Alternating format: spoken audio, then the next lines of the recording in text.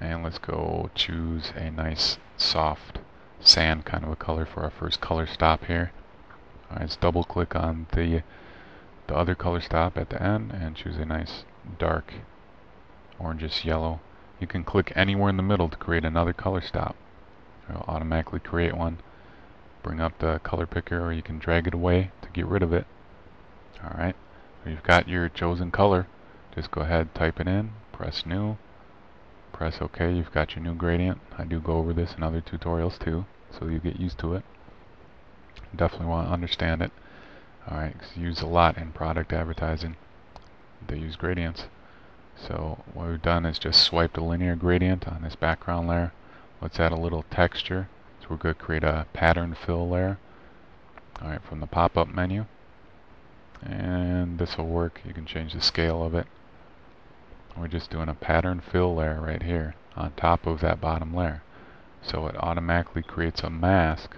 Layer mask is there. You just got to go ahead and choose your foreground to transparent.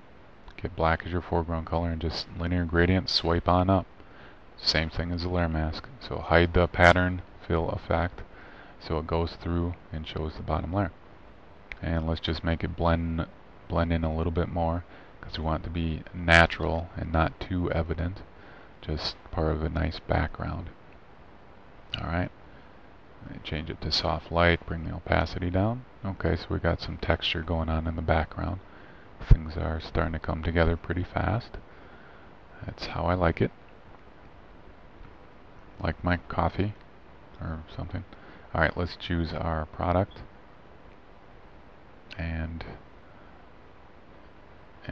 here we go. Bring that in. Pre-selected, by the way.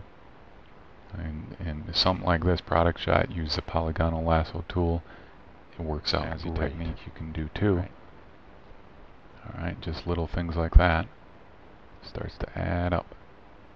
And other things you could do are just bring back a little more of that background by using white on that pattern fill layer. And with the radial tool, just to bring that back. Okay. And there we go. Now it's fast, quick, very professional.